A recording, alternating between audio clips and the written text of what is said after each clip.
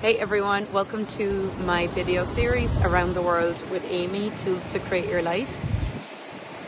So I am currently in Puerto Vallarta, Mexico, attending the Global Foundation. The sun setting in the background, beautiful skies here.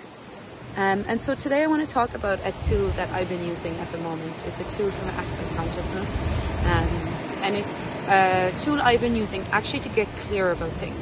Have you ever been in a situation and you turned your awareness off?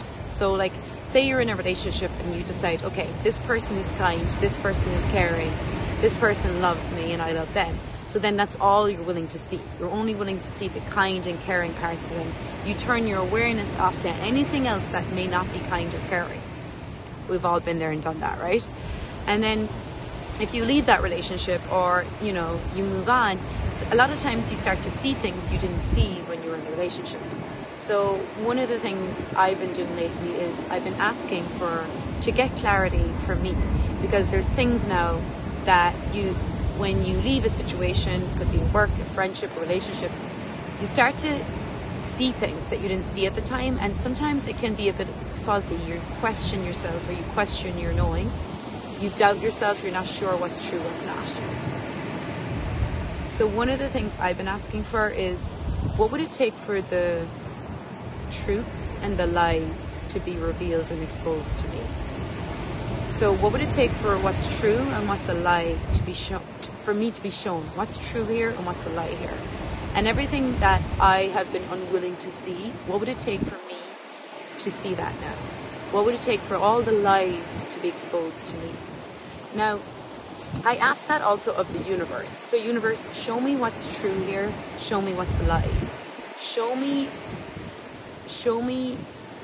what I've been unwilling to see.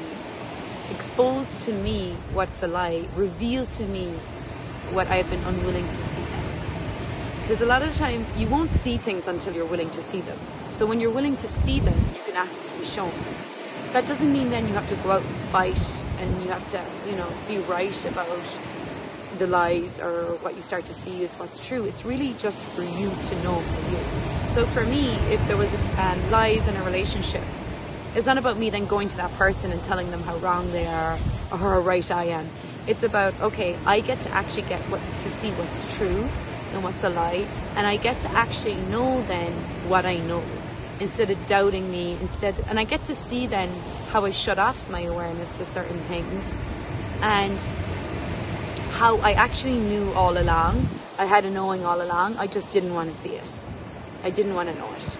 So when you finally are willing to know what you know, you can ask the universe to show me. Show me what's true, show me what's not true, show me what's a lie, show me what wasn't a lie. And with time, the universe actually starts to show you. So you ask this question and then you let it go. You don't obsess about it.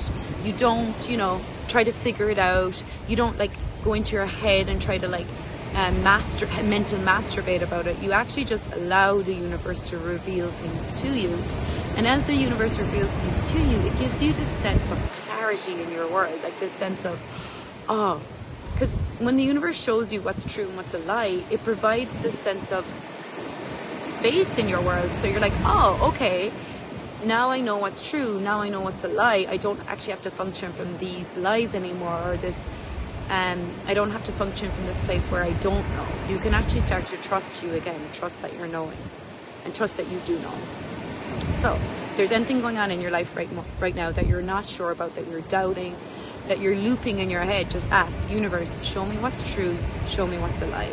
What part of this is true, what part of this is a lie? Because not everything might be a lie. There might be some parts that were true, and what's true will light you up, and what's a lie is heavy. And so the universe may start to reveal to you things that you were not willing to see before. And again, it's just okay, receive the information, and then what can you learn from it? What is the gift in this now?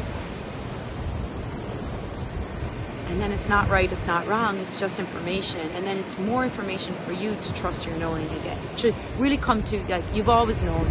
You've never not known. You've just maybe not wanted to know. And when you're willing to know, then it's oh, I've always actually really known this. I've always had awareness. Maybe I didn't want to have the awareness at the time, and now I do. And now what else is possible? Now what else can I create? Now what else can I choose? And go out and create your life. So that's it for today. What is true here? What's a lie? What would it take for what's true to be exposed to me? What would it take for what's a lie to be exposed to me? Universe, show me. All right, guys. Bye from Porto Prayacha.